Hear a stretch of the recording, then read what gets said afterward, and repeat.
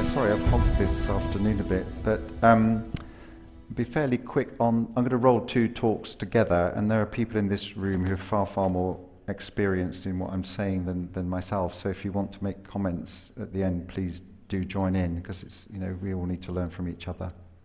So I've been given the task of talking about endurance training, zone 2 and HIIT training. I had to look a lot of that up because I'm not a high level athlete by any means, and this is all about you know how people train for peak performance really. And then I want to just go on and probably start off really with fueling strategies and medication adjustments for people with type 1 diabetes who are doing quite a lot of exercise regularly. And I think I'll go back to that little pie chart. How will you manage your activity around type 1 diabetes? I'll be talking about this in more detail tomorrow. This is just the nuts and bolts of a general approach to how type 1 affects management, affects how we manage our insulin around exercise, really. But I must say that that is very important. I think being somebody who regularly exercises is far more important than somebody who exercises irregularly, because exercise, as we know, sensitizes our body to insulin. If you've got more muscle bulk, you've got more ability to hoover up excess sugar, and you've got more chance of having insulin sensitivity. So building muscle bulk is quite important. So just a general approach. So when you start doing exercise, you have to think, well, what fuel do I have available to me? So we don't have that much, well, we have a lot of different types of fuel around the general macronutrients. So we have sugars, we have fats, and from fats we get ketone bodies, because ketones, as you know, are a result of fat burning. We have amino acids which can be employed if we need to create more glucose. And if we're fasting, we have these structures in the cells called lysosomes, which will help us to provide energy. And also, of course, we have the need for oxygen in most cases, but in anaerobic respiration, we can't use oxygen because we haven't got any available. So we use anaerobic respiration, and I'll talk about that in just a second. So we have fuel available to us. A lot of it is taken from our stores, and we have 2,000 calories roughly of glycogen. Most of it's in the liver, some of it's in the muscle, and that's designed to be released rapidly. It's just glucose molecules linked together, and it's designed to be rapidly released in anaerobic respiration, and it will also support aerobic respiration. And we have a whopping 100,000 calories. I've got 85,000 calories of fat on board for whatever you want to use it for. But it's there for physical activity if you want to use it. So we have a huge store of energy available to us. And I think if we have type 1 diabetes and we're on a high carbohydrate diet, it would be very, very difficult for us with high carbohydrates and high insulin to free up our fat stores to make good use of them, because insulin, as you know, blocks fat burning. So I just want to talk really about where our power is generated. So that's an idealized cell, which most of us would probably have done in biology at whatever level. And just, excuse me, around, whoops, there you go, there's another one. Just sort of in the cell, across the cell membrane, that's where all the insulin acts around here. And this is where glycolysis takes place. So the breakdown of glucose takes place in the cell matrix itself. And that generates a tiny amount of energy, relatively speaking, 2 molecules of ATP. Now ATP, as we know, is the power source, if you like, of the body. And when ATP levels drop, we have mechanisms in place to build it back up again, which is how we use our fuel. So glycolysis by itself, to a certain level, produces a small amount of energy for us, and that's the sort of amount of energy you're getting when you're doing anaerobic respiration, tiny amounts. And then we have, oops, sorry, blind you. We have these structures here called mitochondria, which sit inside cells, and they can burn only in the presence of oxygen, because the electron transport chain, which produces a lot of ATP, only functions when you have oxygen at the end of it to keep the electrons moving. So if you've got no electrons, you don't have any respiration, and aerobic respiration, so you're relying on burning without oxygen. And they generate a huge amount of energy, relatively speaking. It's quoted about 36 to 38 ATPs per turn of the cycle. I'll talk about that in just a second. So the huge amount of energy, but they can only generate it in the presence of oxygen.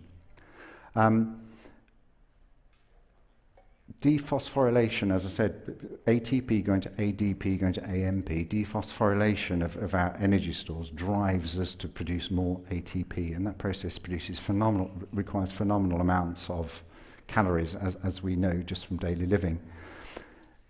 Anaerobic respiration is more than 15 times less efficient than aerobic respiration, but it happens at a faster pace. It's a faster reaction. So overall, anaerobic respiration is about 5 times less efficient than aerobic respiration. So the idealized cell looks like that, and that's what most cells look like. I think that's a liver cell. It says, so the mitochondria packed in there, and the more mitochondria reflects the energy requirement of the cell. They're very plastic things, they move around. You've got these structures here called lysosomes, which I'll talk about later. And as you say, it's a whole mess, and the cell just moves around and does what it likes depending on its energy requirements at the time. So a little bit complicated, but we'll get on with it. This is called the Krebs cycle, or the citric acid cycle, because citric acid here is a 6-carbon unit, and it relies on being fed by 2 carbon units. This is a 4-carbon unit, 2 carbon units, to feed the cycle. And as you see, the cycle regenerates itself every time by being supplied with this chemical called acetyl-CoA. So when you're burning your carbon, it is burned off as CO2, and it's replenished by either burning of sugar, glycolysis in the cell, which forms something called pyruvic acid. Now, pyruvic acid by itself is limited how much it can supply by this enzyme called pyruvic dehydrogenase. That's the rate-limiting step for aerobic respiration, which is measured by sports people, and hopefully you'll be able to input that later on. Or it can be provided by the oxidation of fatty acids. So fatty acids at the end will drop off 2 carbons in this thing called beta oxidation, and they will produce equally acetyl-CoA.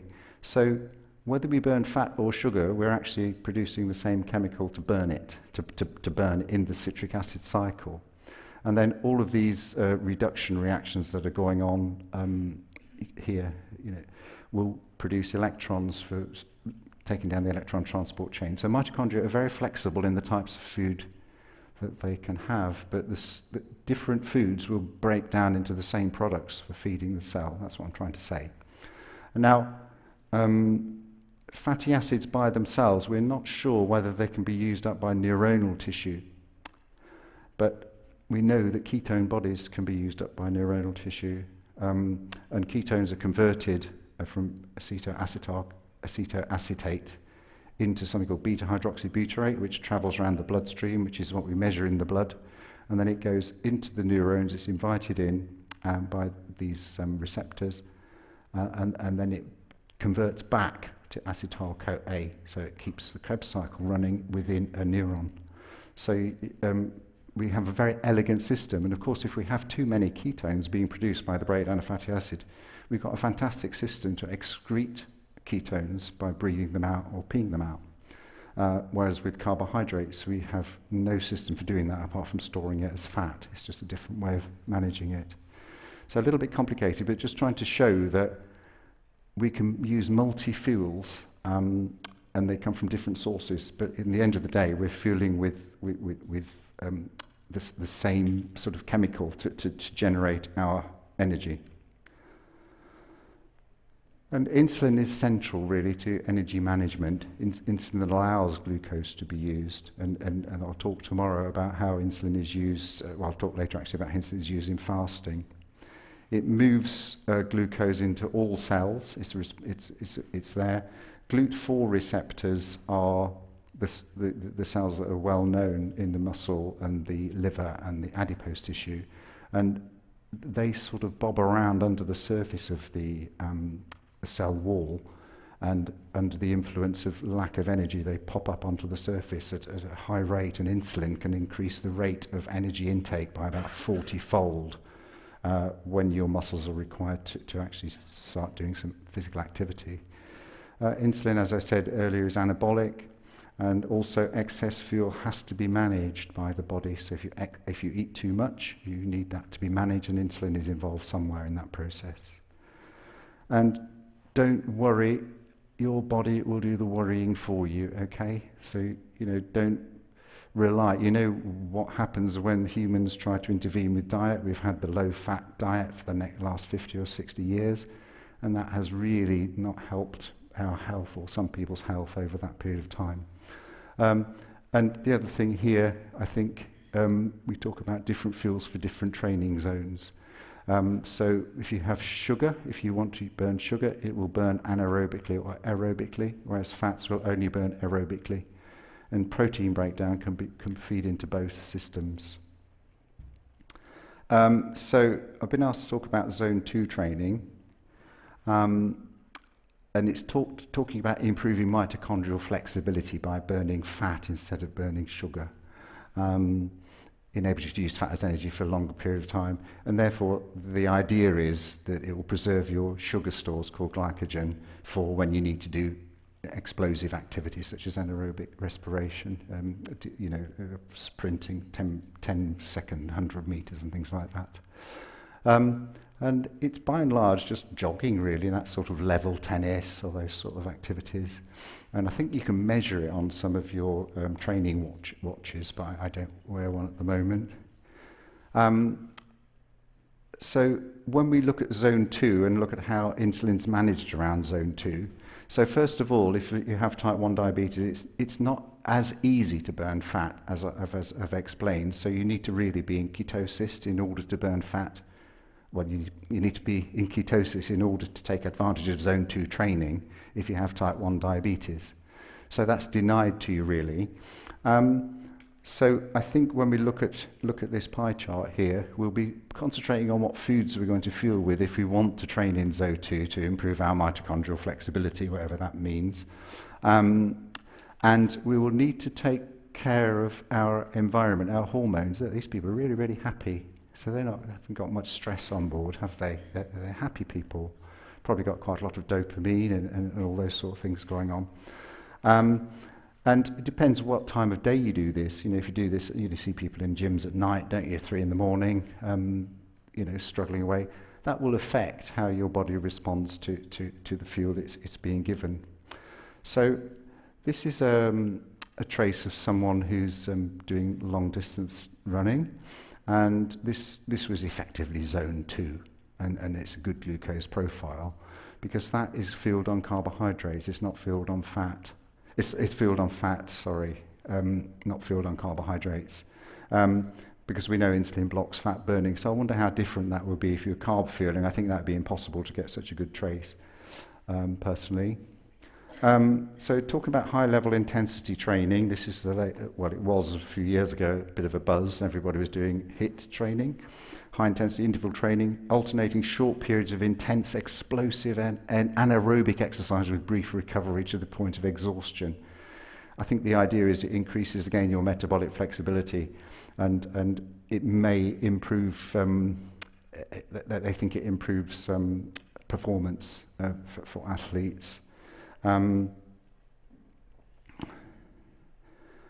But looking at this pie chart here, so lots and lots of physical activity going on here.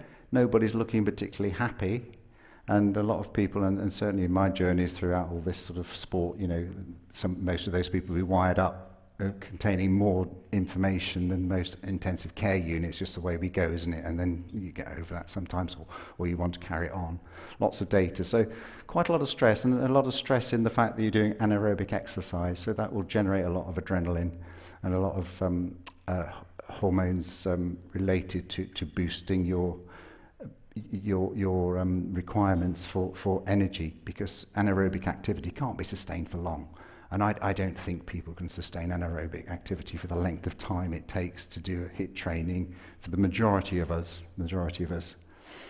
So they say that a HIIT would last typically 30 minutes or less, short burst, 20 to 30 seconds on, 10 seconds off. That's a huge amount of stress on the body, isn't it? It's massive anaerobic stress on the body. And they say avoid more than 75 seconds. Well, I don't think anybody could cope with anaerobic respiration for 75 seconds. What I've read is about 30 seconds to a minute, and you just run out of the ability to keep going with anaerobic respiration. You wait for your oxygen to catch up, and then you can start burning other fuels. You can start burning your glucose much more efficiently. So obviously it improves glucose metabolism because that's the only thing you can burn. It's said to improve metabolic capacity, athletic capacity, but you have to get somebody here to explain that. It's considered an excellent way to maximize workout in someone with time constraints, and I think that's quite significant. Now, when I was a child going to sort of elementary school, primary school, I had to go about a mile and a half to walk to school in a rural area, and obviously got tired from time to time. So my grandmother, who sort of used to take me to school, we did this thing, sort of running a lamppost and walking a lamppost, which is called fartlek training, I think, isn't it? You do a bit of anaerobic, a bit of aerobic respiration, although I didn't know that at the time. So I think that is a sort of pre-HIIT sort of thing, but it's less intense. But now we've got, there's a lot of money to be made in gyms. Gyms set up 30 minutes down the gym on the way home from work. It's a very convenient way of doing exercise, and a lot of people are developing a lot of regimens to cash in really on this performance-orientated way of doing physical activity. But I think most of us aren't going to win gold medals, and we have to put that into context. And it may be people can comment on how they feel about HIIT, I think, but it may not be the best way to train for the majority of us, being in a relaxed situation and being in an intense situation. Probably your stomach's full, probably you've got a load of sugar on board, which would be good to get rid of it, but whether it is a healthy way of living, I probably doubt that. So I want to consider really, what you have to consider when you're doing fueling for your sport, is what is my body going to need for fuel? So am I going to do a lot of anaerobic respiration, in which case you won't be burning any fat, you'll be burning your glycogen stores? Do I have enough fuel on board already?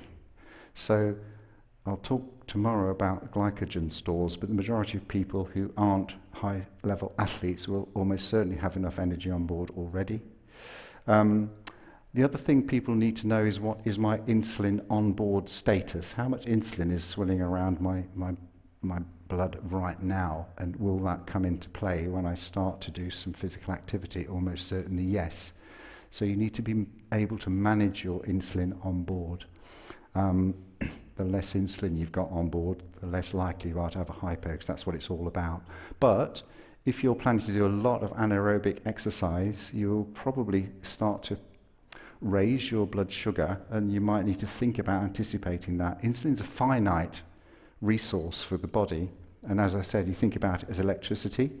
So you use it and then you replace it, and in a non-type 1 setting, insulin will be used up and then you replace it, so you have to inject more. So you have to consider, you might remember that graph where it went for a run and the blood glucose went up. You have to consider in a lot of anaerobic respiration whether or not you're going to need to supplement with insulin before you do that activity, or you may find you might need to do it afterwards. But bear in mind that insulin may be required for intense anaerobic activity, which is a little bit counterintuitive. But insulin will be used up because it needs to get the sugar into the cell as quickly as possible. So we're going to be talking in a second about fasting. So we talk about food or fast. What do you do when you're doing physical activity? Well, most people have got more than enough fuel on board, so you need to add extra fuel in. It was sort of a revelation to me when I started to go keto. I thought, oh, that's quite interesting. So then I thought I'll do, I don't know, half marathon a month. I think I set my challenge. So I'm not an athletic sort of person at all. And the first 2 half marathons, it was about bacon and eggs, you know, fueling with protein and fat before you did your physical activity. And second one was bulletproof coffees and all that, you know. And then it's suddenly, finally, why are you eating fat? Because you've got 100,000 calories ready to go. So why not just burn your fat at a slightly faster rate? Obvious, really. But it's one of those things we have to learn because we're always trained to fuel before we do physical activity. So I think it's pretty safe, really, to fast, really. If you're carb loading, if you're on a high carb diet, there are algorithms for that, which I'll talk about tomorrow. Otherwise, I think fasting's far more easy in most situations, and it will certainly help you to control your blood glucose much more effectively, and you certainly won't run out of energy. So here's a study or report, really, on ketogenic diet in athletes. This is Karen Zinn and Fionn McSweeney and the other 2 researchers there. And they really just looked at performance of people on a ketogenic diet, of moderate level athletes. And they wanted to know, does ketogenic diet affect performance for athletics? Because the general view is that sugar is the master fuel and fat just adds on a little bit to keep people supported, but fat is an inferior fuel to sugar. So they looked at this, and the summary, sorry, it's a bit of a death by PowerPoint here, but they said moderate intensity, 46 to 63% of your maximum oxygen capacity, so that's jogging sort of thing really, isn't it? They had no, they had no decrease in endurance capacity following 28-day adaptation to ketogenic diet. So the length of time you take to adapt to ketogenic diet makes a big difference to the outcome. A lot of studies on keto diets have been done on 10-day, 12-day adaptations, which probably aren't enough.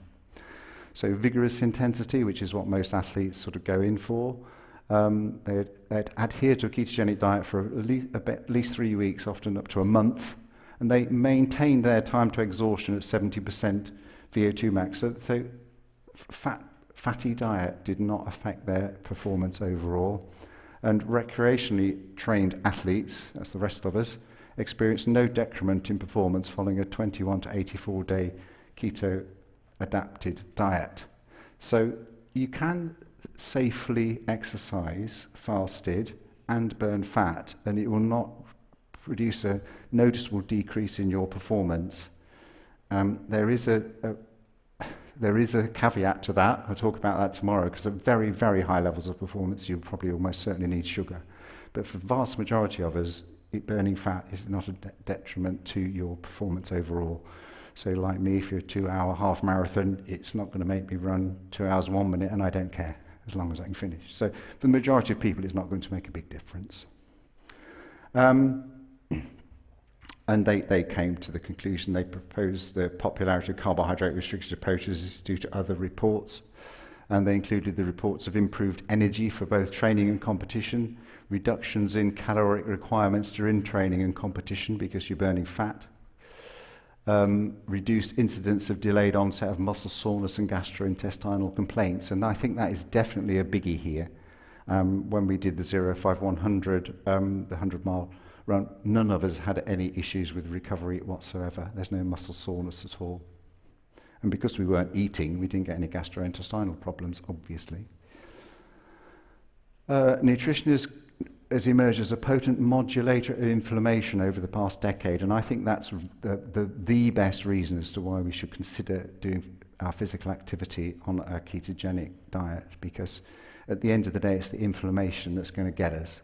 And if we do habitual exercise over decades, and we're putting ourselves into an inflammatory state with high levels of insulin, it's probably not going to do us any good, even though it will, to some extent, physical activity will offset the incidence of earlier complications.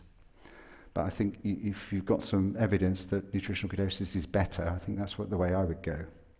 So just add on to this, it's the same sort of thing really, fasting.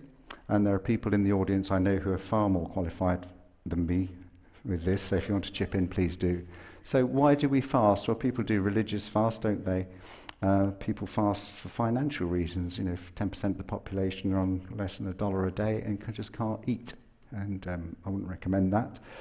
People fast because they're ill, whether it's anorexia, they have a calorie deficit because of Crohn's disease, bowel obstruction, poorly controlled diabetes. Some people choose not to eat because they realise that food affects their blood glucose, and this is a big problem with eating disorders.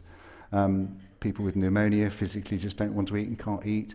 People who have got bowel problems after bariatric surgery, some people just can't eat because the band or the way the Roux-en-Y, the surgical technique, makes it difficult for them to eat. Alcoholism, people just drink alcohol all the time, don't they? The end stage people with poor people who can't control their alcohol intake, and some people with cancer, when their bodies are breaking down, they just stop eating as an end stage. And of course people fast for health, and that's increasingly becoming something that probably everyone in this room knows about and has tried at one time or other. So what's the benefit of fasting, or what's the point of it really? Well, you use less insulin as someone with type 1, so you get less inflammation in your body, so less sort of chance of getting ill really. And as I say, it reduces the requirement for insulin, as your ketones are your predominant fuel. And it involves intracellular energy management pathways. And I'll just go into this a little bit, but I don't want to go into it too much because it's difficult for me to understand as well. But these structures here, which I talked about before, called lysosomes, they are actually structures within the cell that are involved in housekeeping for the cell. So bits of mitochondria, when the cell's not doing much, the mitochondria just break down because it doesn't need them, and they get stored in the lysosomes, and they get excitosed, they just get sent out into the bloodstream, and the liver has to put up with them, or the kidney is given the chance of sorting them out. So when you're fasting and not eating, that puts a certain stress on the cell. So the cell is requiring energy, and if you've decided you're fasting, the cell is not getting that energy. So the ATP is being used up, and it's generating, it's producing something called ADP, and that generates the need for more fuel. So it's got to find some fuel from somewhere. And what it does, this guy got a Nobel Prize for this in the 80s, I think. But what it does, these lysosomes break down, and they're full of amino acids, because most cells are full of protein, and the body can utilize that protein for its own use, so it's for its energy requirements. So what an elegant system, really. But the other interesting thing is that while it's doing that, it preserves the essential amino acids, so they don't get used up. They get reprocessed by the body, so it only uses the non-essential amino acids, which is a great idea. It was initially seen in response to starvation, but now research has shown that it's normal in a fasted state.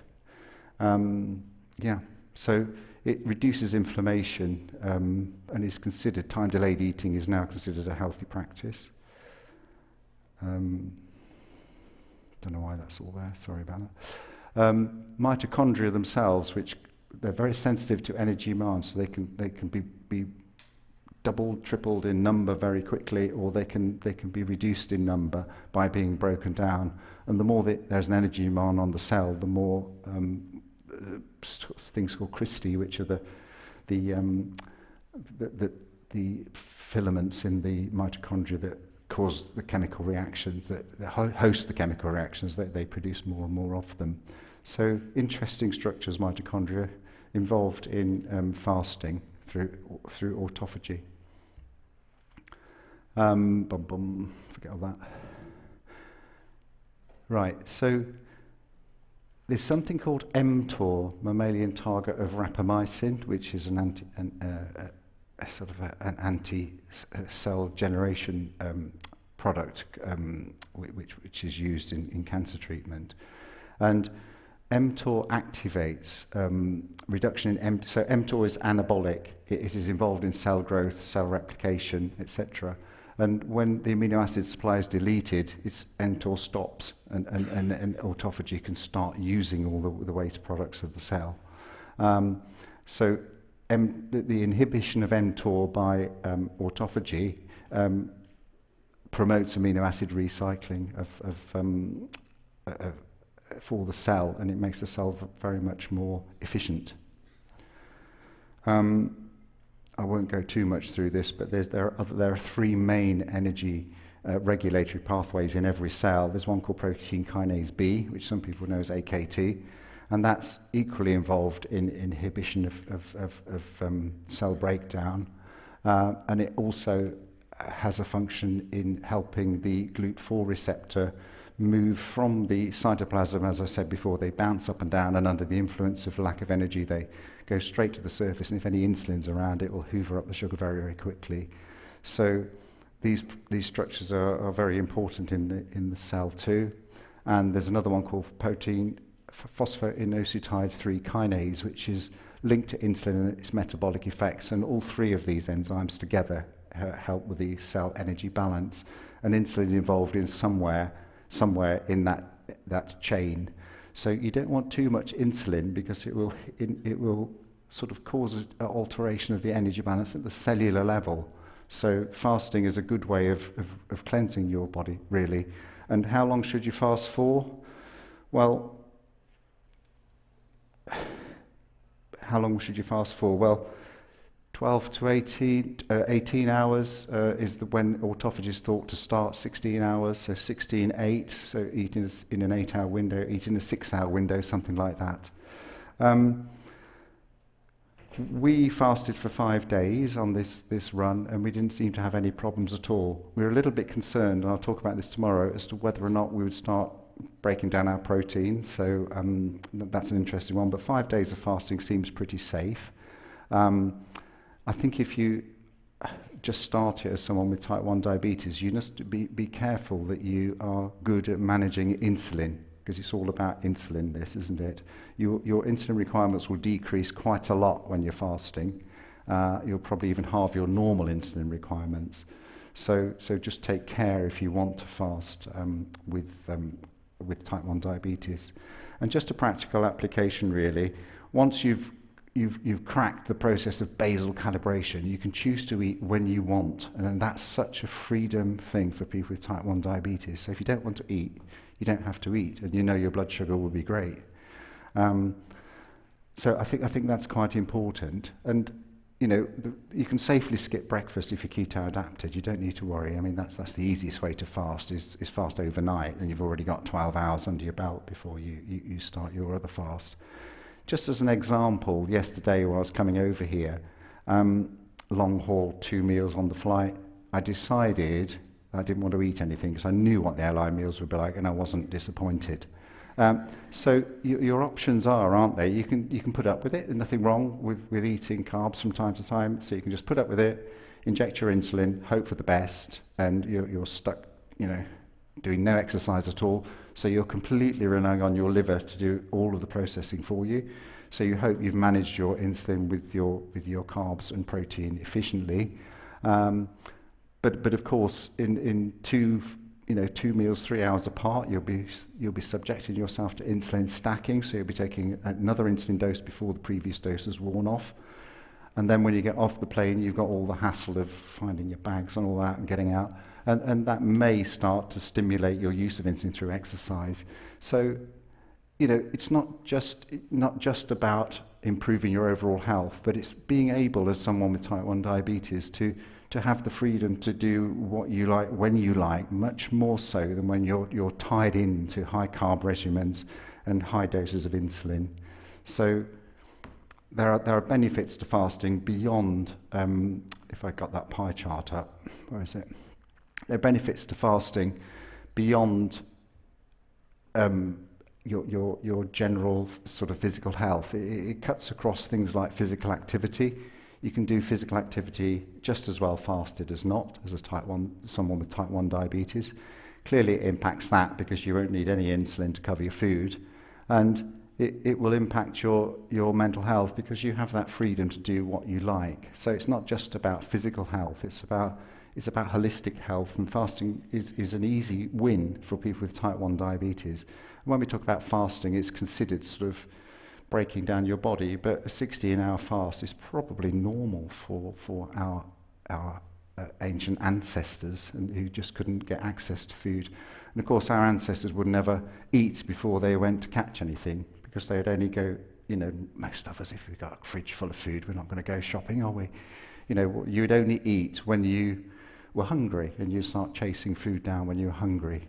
So I think it's a useful strategy for people with type 1, and added to physical activity and controlling your diet. So we're starting to build up a picture of this holistic care and management of diabetes around insulin, rather than just worrying about counting your carbs and shooting up as much insulin as you need.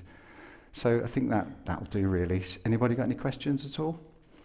Please do.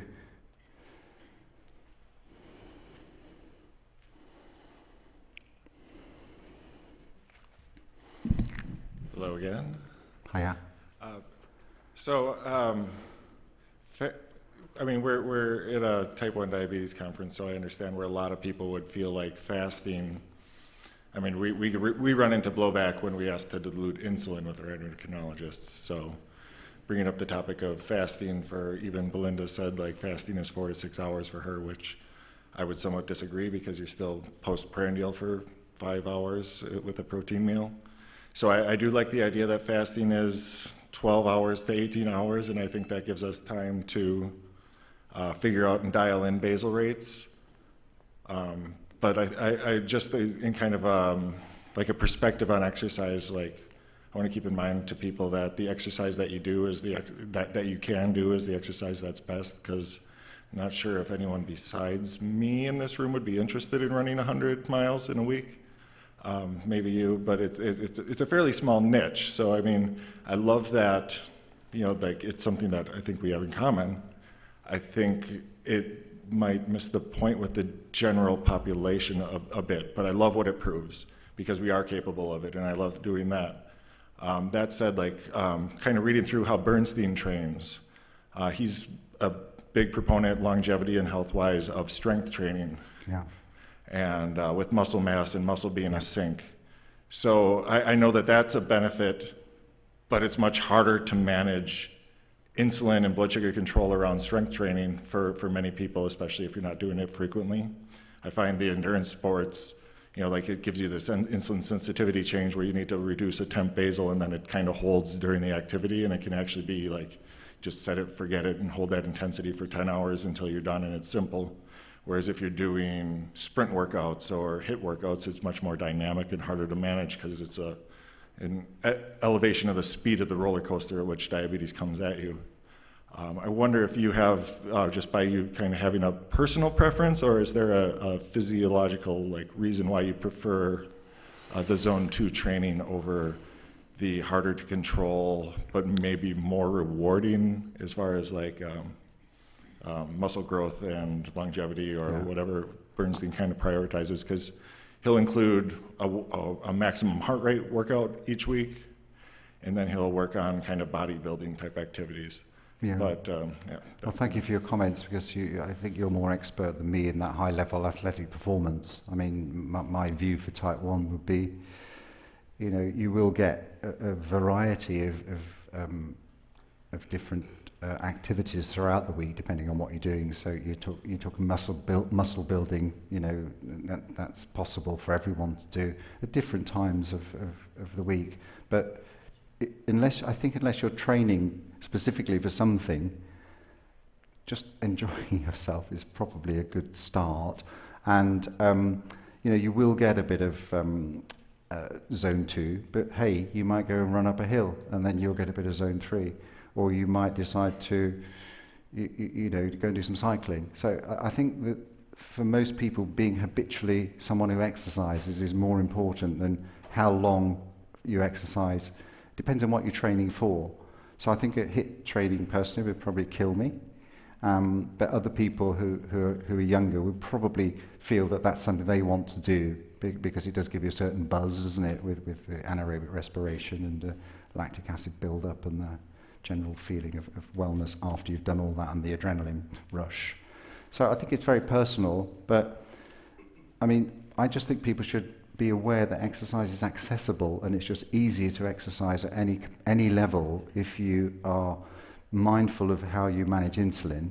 And the best way to exercise is probably, for the majority of people with type 1, is to exercise with no food in their stomach, because it makes calculations so much easier.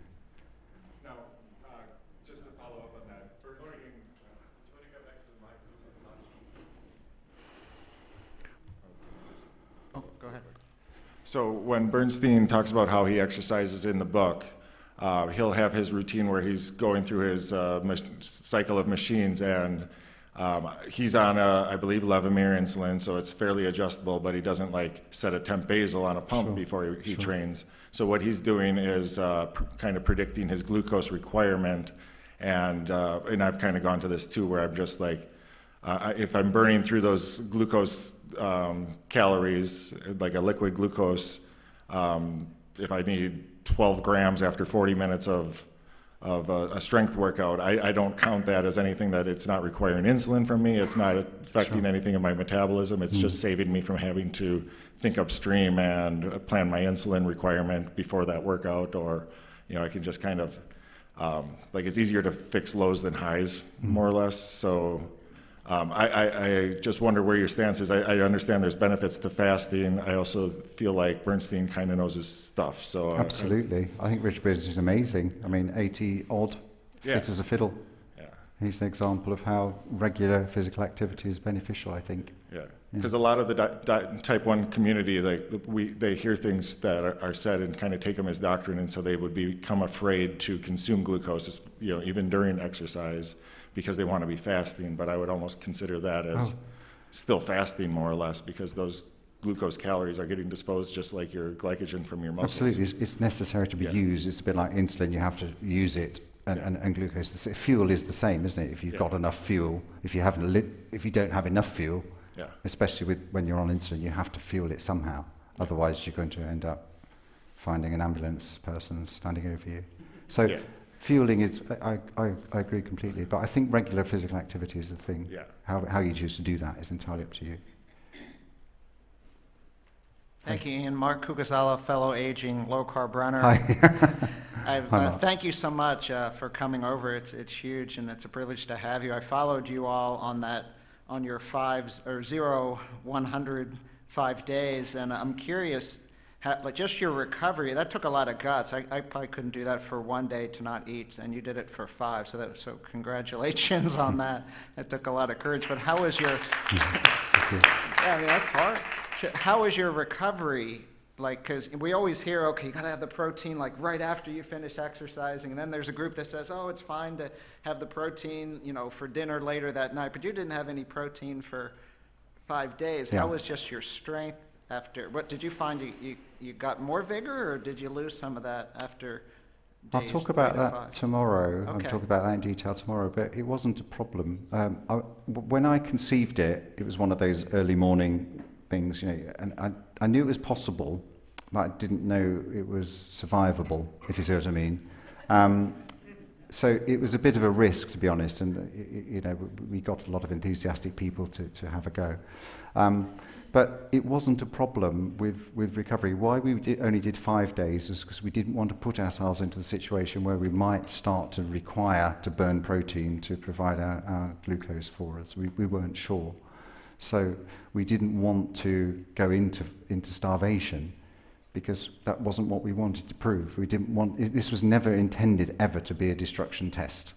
This was intended to be a scientific validation of ketogenic diets in type 1 diabetes. So we were trying to push the envelope, say, well, how deep into ketosis do we need to get before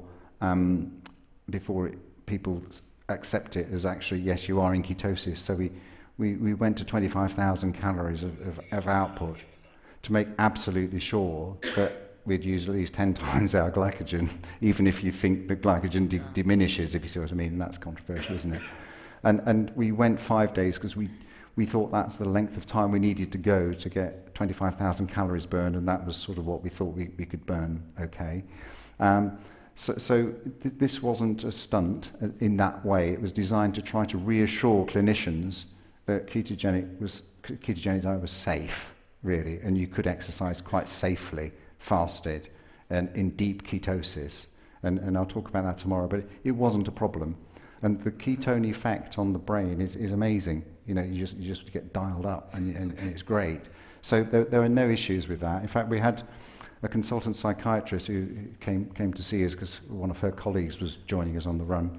And on day 4, we only had 12 miles to go. We'd nearly finished. And we were all okay, and everybody was in great spirits. And she was actually quite shocked to see how well we looked. We were actually, you know, we were okay. And I think she expected to see us all sort of, you know, can you imagine, you know, dragging ourselves, looking really angry and staring at... And we were actually opposite. Our hotel was opposite a whole series of restaurants, a bit like down here. So all the aromas were wafting, but we still weren't tempted. It was fine. Yeah. It's a shame that you couldn't join us because you were actually primed up to join us, weren't you? Yeah. I think it was the pandemic. Next time. Never. So one quick question, you know, anybody who's had the opportunity or the luxury to use a continuous glucose monitor, I think one of the first observations my patients tell me is when I exercise, my blood sugar goes through the roof. And these are non-type 1, non-type 2, sometimes just pre-diabetic, sometimes patients with just insulin resistance. Even in my own self, I've seen my blood sugar go to 200 with a high-intensity interval workout. But what happens just within half an hour after that is extreme glycemic dipping. So I'm wondering, can you give us some insight as to how you would dose, say, yourself, insulin in a scenario like that, and versus maybe a more moderate workout? And can you give us some clinical insight on exercise and insulin administration? I think intense physical activity will obviously stimulate all of the stress response hormones and stick your sugar up, because some of it will be anaerobic. So you're going to have to produce glucose from somewhere. So you're going to drag it out of your glycogen stores. You're probably going, you know, your liver's going to be active. You may attract some gluconeogenesis, probably not at that stage. But there's no doubt you will not almost certainly have enough insulin on board if you're just dosing normally. So you're producing a situation where you just physically haven't got enough insulin in your body, if you see what I mean. So you inject it, do your physical activity, get tired out after 20 minutes, half an hour, whatever. Your insulin hasn't really started working at that stage. So then your body's trying to recover, isn't it? So insulin will be still probably trying to replace any glycogen that you might have used anaerobically. So it'll be sucking sugar out of your bloodstream, and then your insulin that you've used to correct that rise will start working a bit later on. So it's a bit of a risky strategy, really. What I do personally, well, I don't really do too much anaerobic respiration if I don't have to. For that reason, I don't think it would suit, really. But for those that do, I think if you're fasted, you've got less worry because you've got less insulin on board. But then you might just need to add a little touch an hour or so before you start doing the activity and see what happens. But if you're only using one unit, you're only going to drop your blood glucose, depending on your insulin sensitivity, of course. You know, crusty old person like me, about 2.5 or something. So the majority of people, it would be no more than 3.5 for the average person. So you've got relative safety, and I think you'd be able to be shored up by other hormones when your insulin cuts in and you stop doing physical activity. But it is a challenge, which is why a lot of people don't even start to think about doing physical activity.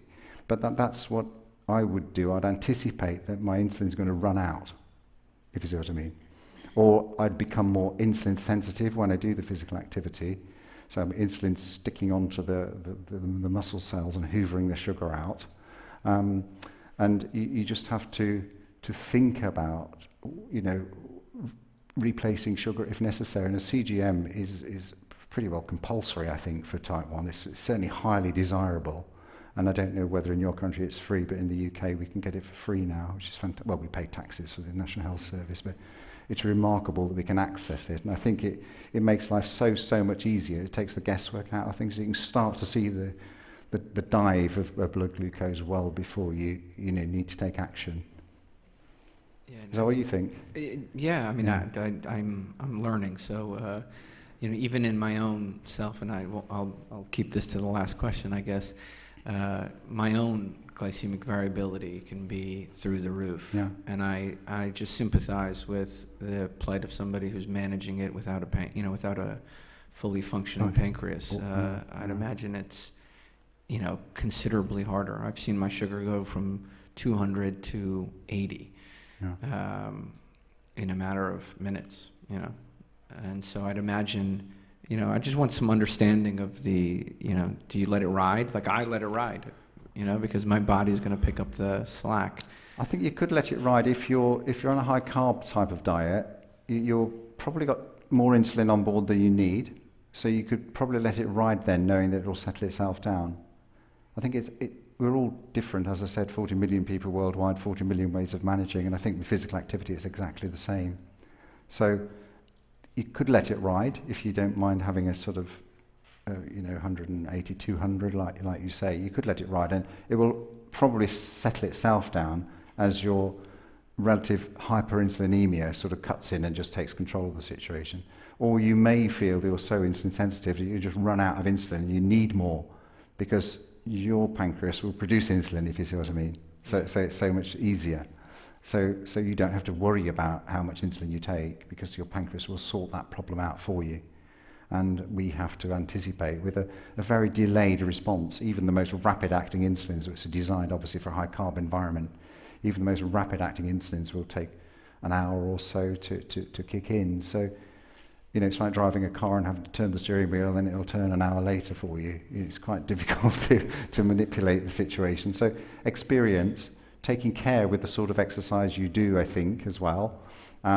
If you can find alternatives that you personally feel are easier for you, I would personally do that. But yeah, you can let it ride. I think I would probably take a tiny, tiny bit of insulin just before, but other people would probably take a different approach, and always have the glucose tablets ready just in case you start to find a dip. Difficult. Thank you. Thank you. Hi, Dorian. Hi, Dr. Lake. So just a quick question. Obviously, we've talked a lot about CGMs, and you mentioned about insulin can have a blocking effect on ketosis. Yeah. So yeah. do ketones matter to a type 1? In what way? Well, that's why I'm asking you. How do you know that you are in ketosis? Is there a potentiality of not being in ketosis and then having an adverse effect on it, or is it just, for you guys, it's solely CGMs? Ketosis? Yeah. Do you measure ketosis? Yes. I mean, I think you do very for the occasionally. I've got a Keto Mojo. Yeah. So that's the only way I measure ketosis. But do you find for type 1s that there is a need to do that or not? Or do you do it for curiosity? It's for a type 1, I think when you're getting started, it's worth seeing what level of ketosis you're in. And of course, if you get ill or your blood glucose starts to rise and you can't work out why, you need to see if you're headed for ketosis. But once you get used to the level that you're at, then it doesn't really change that much. So the problem is it's the hyperinsulinemia which blocks it, so it's more difficult to get into ketosis. So once you get to a certain level, it's very unlikely to change significantly. I'll show you the graphs tomorrow of the ketones that we got on the 05100.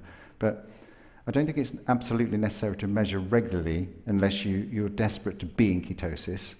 And of course, then people will try to measure that to find out. But I don't think it's mandatory, but I think it's important at the start for people to get a handle on what ketosis means and how certain fuels will produce ketones and how certain insulin regimes will inhibit ketones. And that is a useful learning exercise. So for the first 3 to 6 months, I think it's very, very useful for type 1s. And then after that, I haven't measured my ketones for weeks, but it's just to keep a check to see if I am in ketosis is reasonable enough, because I don't think there's any risk of DKA at all. Right. And then with the advent of CKMs, which is really nice to actually see continuous ketone monitors, do you think that for more elite type 1 athletes that they could utilize these to really work what their carb edge is? Because obviously you don't want to go over that metabolic edge whilst you are running. So when you're doing the 0500, how did you maintain so that you're in that total fat burning mode and not going over, if you will? we didn't know that. We just measured ketones, and we didn't know because it wasn't about performance training for us. It was about completing the distance, whether you ran it or walked it. It wasn't a problem. So it was important to measure ketones, certainly for type 1s, to see if we were going into DKA. But for the others, they measure ketones as well, but whether it inhibited performance, I don't know. You'll probably have more to input than that. But clearly, if you've got things like cancer and want to go onto a keto diet, and you know, if you want to ensure you're in ketosis in a metabolic state like type 2 diabetes, it's quite useful to get to know what your ketones are doing. But yeah, it's hard for type 1s to maintain ketosis